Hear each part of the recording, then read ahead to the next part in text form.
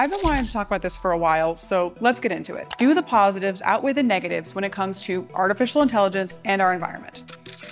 It's actually a lot more nuanced than what you've been hearing. We'll start with something you may have already noticed. Using AI is as easy and accessible as ever. Before was YouTube, you watch the YouTube video, so how do you fix your toilet? But now you can ask your specific question for your type of toilet and get that answered. Generative AI is an incredible breakthrough. Think of it as a magic wand that makes anything we do faster or more insightful. You don't have to be a programmer. You don't need to be an engineer to leverage it. They're right.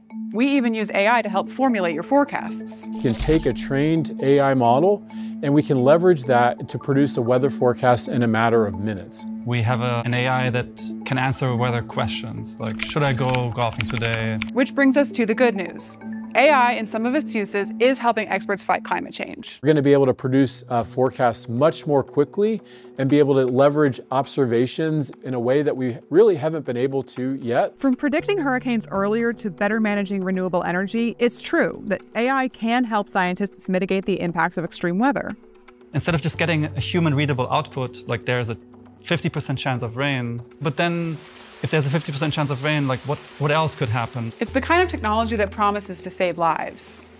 These are actually quite energy-intensive operations. The energy footprint that these data centers are putting on us, it's actually kind of, in some ways, contributing to the climate problem we're hoping to try to solve.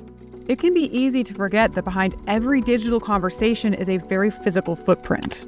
Energy consumption in the US is like increasing, and that's something that no one really saw coming. Like for you every day, you don't actively think about it. You might spend just seconds typing a question, but on the other side, massive servers are whirring, fans are spinning, and power is flowing.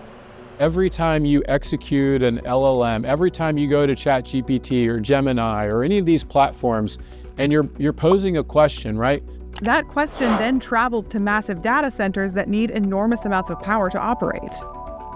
10, 20, 30 times more electricity than the sort of similar equipment we have if we just do regular activities online. If you count data centers and data networks and all the devices that we use to go online, the total carbon footprint of the internet is the same as global shipping and global aviation.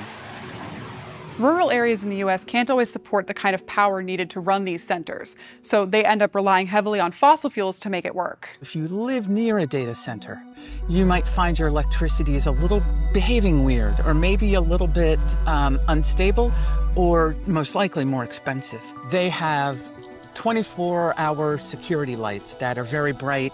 They make a noise that is at a very low frequency and vibrates through into the neighborhood. And they also have backup generators that are almost always run on diesel, and they have to run them often. Living near or downwind from a cluster of data centers makes your air quality worse. When you land in Atlanta at the airport, you can like look down, and I was like, oh yeah, there's this Google data center, because like you see all the cooling towers right next to it. Now that cooling is very important. It's why these centers aren't just burning through electricity, but massive amounts of water too. My biggest concern is water. Water's the limited resource. Water's the one that we have not faced up to. They take hundreds of thousands of gallons of water to train a single AI model. That's the equivalent of the water that a small town would use annually in a given year. The water in these cooling systems evaporates on the spot.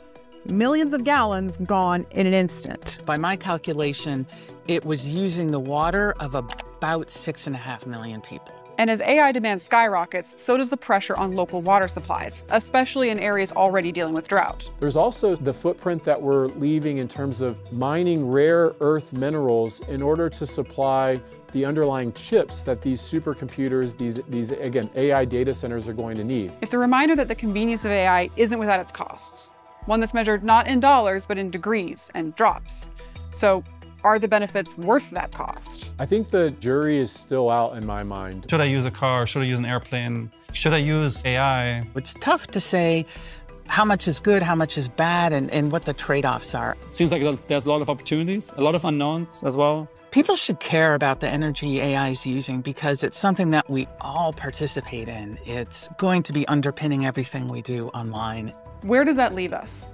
Is there a path forward that balances emerging tech with environmental conservation? We need to make sustainability as much of a concern as security and reliability. There are major tech companies already investing in and prioritizing renewable energy to power their AI data centers. You're seeing things like tech firms, Google and Meta. These organizations are signing power purchase agreements specifically to target how the electricity that they're using in their data centers is being sourced. There's also a big push toward improving AI models so they don't require as much computing muscle. They have an incentive to be more efficient, to create maybe smaller models. We didn't get the seatbelt until it was required by law. And I believe we may be facing a similar situation with the growth of generative AI. For everyday users like you and I, there are also simple ways to make a difference. Only use AI when it adds real value, not for every random question. Save your answers so you don't have to repeat a query. Support companies and AI programs that are committed to clean energy. And keep learning, because more awareness sparks more change. The good news is that it's a problem that each of us has a meaningful role to play. Every one of us goes on the internet, and every one of us has an employer or an organization we're affiliated with that we could go to and start asking, are we measuring the global impact and environmental impact of our online computing? At the end, we should be smart, we should inform people. We can still move along and use the right tools to help us be productive humans. I think if we can, prioritize and work together to understand what are those sustainable practices, it's really going to set us up well in the long hand to make that question on whether or not it's a net positive or a net negative very clearly a net positive. In the end, the real impact doesn't come from the machines, but from how we choose to use them. So AI can be a powerful ally in the fight to protect our planet, if we choose wisely.